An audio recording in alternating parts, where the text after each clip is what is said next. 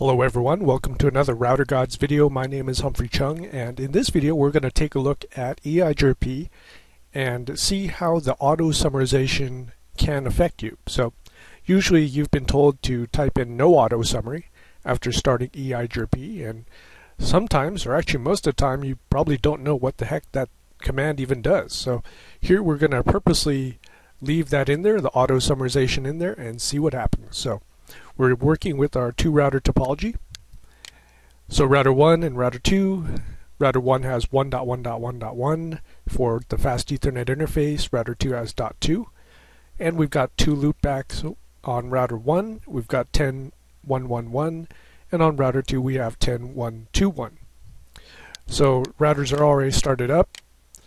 I'm just going to make sure my IP addresses are correct. And they are. And probably the simplest EIGRP configuration ever. We're going to first start off and put in the no auto that you've probably been told to do. And we're going to throw all the interfaces into EIGRP with the network all zeros. Exit out of there. We'll go into router 2. Do the same thing. So router EIGRP 1, no auto, network, all zeros. And exit out of there. You can see our EIGRP adjacency comes up, and we'll do a show IP route. And you can see right here we've got the loopback of router 1 in our EIGRP table coming in our show IP route.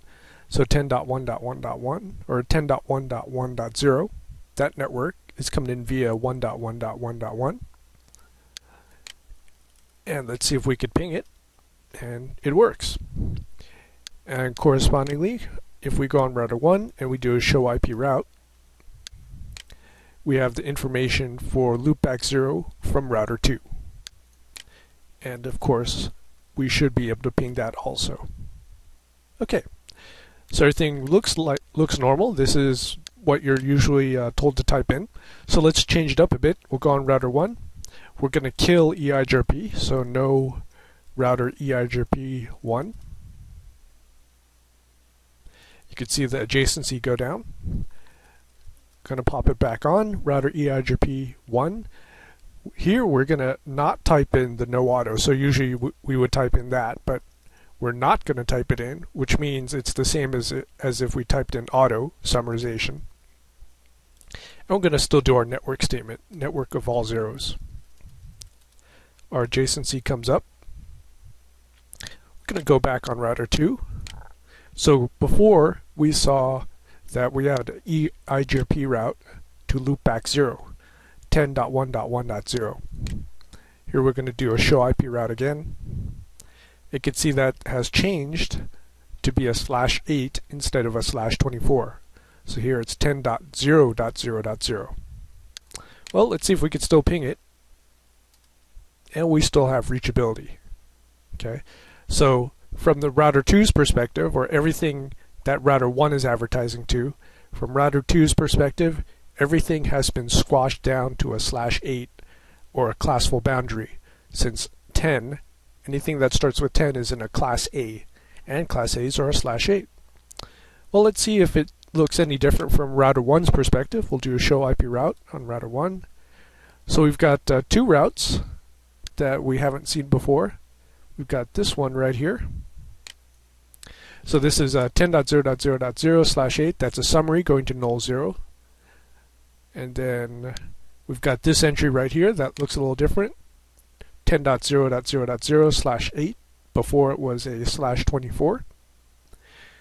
The route going to the loopback of router 2 looks the same. It's still the /24. And that's because no auto summarization is set on router 2. So here we should be able to ping 10.1.2.1, and everything works out just as we thought it would. We still have reachability. Now the trick comes in, if we go to router 2, if we put auto summarization on router 2, we're going to see something interesting happen. So go into conft, clear out router EIGRP 1, see the neighborship go down, pop it back on, router EIGRP 1, network 0000, and we are not typing in the no auto statement there. adjacency comes up, so it looks somewhat normal. Show IP route. So you can see here we've got the 10.0.0/8 in there. And if we go to router 1, hit the up arrow, show IP route.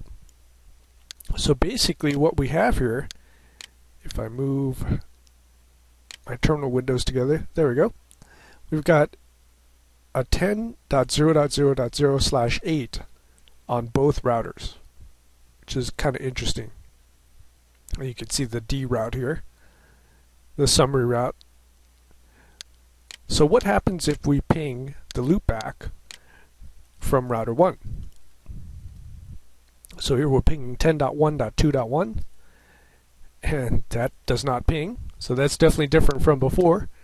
If we go to router 2, ping 10.1.1.1, and that's not going to ping. So what's going on here? Well, if we do a show IP route, 10.anything is going to go to the summary address. Okay, you can see right there 10.0.0.0.8 or /8 summary address. It's going to null 0. So what's happening here is if we trace it out, see the trace route dies because it's being dumped into the null route. So what's happening here is because everything's being squashed to a /28, it is not advertising, both routers are not advertising the specific /24 going to each loopback. So what ends up happening is the routes are dropped and you no longer have connectivity from either router. And that is the drawback of having auto-summarization turned on. Now, if these would have been on different networks, so let's say this was on 10.1.1.1, so it stays the same, and this was on a different class A of, let's say, 11.1.2.1, then we'd still have reachability because these are on different class A networks. But here, what's happening is this is on the same class A, so this is on 10, and this is also on network 10. And that's where we have the problems. So you could see here that auto-summarization, if you've got the 10 network or if you have the same network at different places around your network, then you're definitely going to have a problem and you will not have reachability. Alright, so that was a quick and easy video on how auto-summarization can kill connectivity to your network. Thanks for watching.